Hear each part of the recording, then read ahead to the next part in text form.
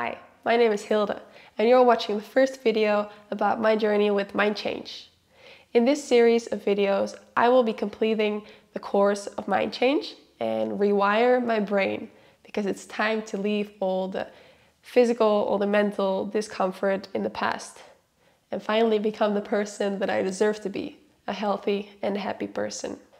But before we jump into the course, I just want to quickly tell you the background story of how we ended up at this point. Back in September 2021, I got a cold, and now, 1.5 years later, I still have that cold. And unfortunately, it's just gotten worse over time, and it's really affecting my daily life because I have a runny nose the whole time. I have coughing fits that affect my sleeping and thus affect my whole day.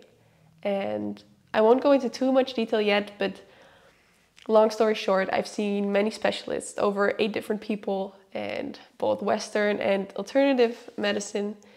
No one seems to find any answers. I know that this feeling is real, but there seems to be maybe nothing wrong with me. And right now, the only solution that they have is to operate on my nose to make it a little bit wider. And I really don't want this because it feels like a very radical solution, especially since there's nothing sure of what's going on. And there's also no guarantee that that operation will actually help me on the long term.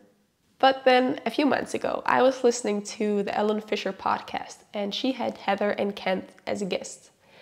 They talked about mind change, and it was a very interesting conversation because I hadn't heard those things before, and it was a little bit confronting too. But it also gave me a lot of hope because their story was super inspiring, and I got the feeling that actually there might be nothing wrong with me, and actually I might be able to change my narrative just like they did. So that's how I ended up here. With all that being said, I think it is time to begin the course.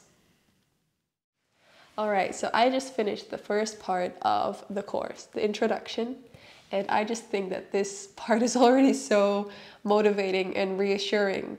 And the stories that they share are very open and transparent, which I appreciate.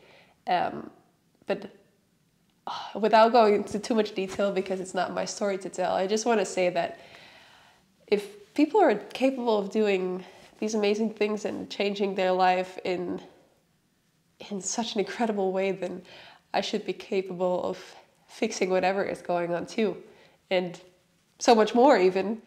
But besides inspiring, I think it's already a little bit confronting too, because I knew from the book that most of the things that we do and our thoughts are coming from the subconscious, but just hearing it again and with all the examples that they give, it just makes me feel a little bit uncomfortable because I'm doing these things to myself each day, and I really want to change, but I just don't know what I'm actually doing because I'm not consciously thinking or doing the things that I do. So it makes me a little bit uncomfortable, but also very excited to learn about how to actually change it. The good news is that according to them, I can change and I can create the life of my dreams. So let's see where that will take us.